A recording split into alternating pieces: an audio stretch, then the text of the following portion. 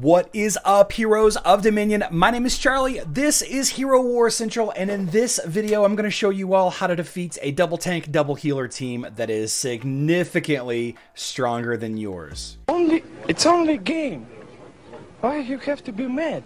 In our guild war on Saturday, to maintain our position in the Silver League, we went up against the Relentless Guild on server 25 on Hero Wars Facebook, and I was pitted up against Neil and Danimal. Now, I did lose to Danimal. Kark teams typically lose to Kira teams, especially when they're over 800k like that. Very solid team there, Danimal. But Neil had a team that was about 200k stronger than mine whenever I went into it with my weaker heroes, which I'll show you in just a second. And the reason why I made the choices that I did was to illustrate how certain heroes, even if they're pretty weak, can still overcome a pretty dominant defending lineup. Now, this defending team had two issues that I needed to take care of. First of all, there was a Cleaver, and anytime I see a Cleaver and I have an opportunity to sub Dorian in, I usually do it, and I'll talk about why in just a second. But additionally, this team had double tank, double healer. Celeste on defense is not amazing. You can't count on her for damage, and you can't count on her for healing, because she's going to continually toggle back and forth between the two forms that she has, dark form and light form. And if you're curious about, how all of that works, I recently did a video just a day or two ago about using Celeste in manual mode and how important that is. And I'm going to use that similarly in this fight right here with my weak Celeste. So double tank, double healer, using Ching Mao was kind of the, blinding the enemy, trying to reduce the armor of the enemy tank, all of that. And before I get into the fight, I just kind of wanted to show you where my Celeste is at. Of course, all my skills are maxed out, and I am max level Celeste here, but I don't have much in the way of skins, and I certainly don't have that much in the way of glyphs, including the all-important magic penetration glyph, low health, low magic attack, low intelligence. My gift of the elements is maxed out because I've been playing for a very long time, so this is one of the easier things to max out on a hero. And I do have 100 artifacts across the board, but not at absolute star. Again, because I've been playing so long, I've got a lot of artifact components.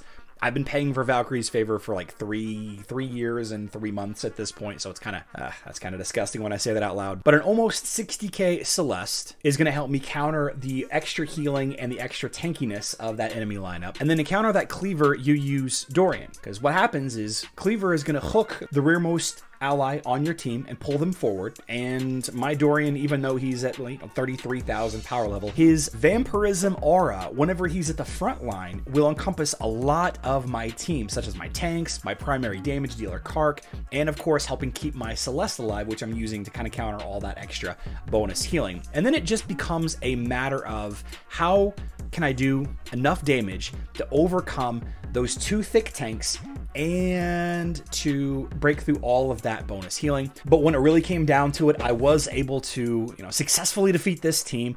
Congratulations to Neil and Relentless for making it into relegation on Saturday, but you did not quite defeat our guild.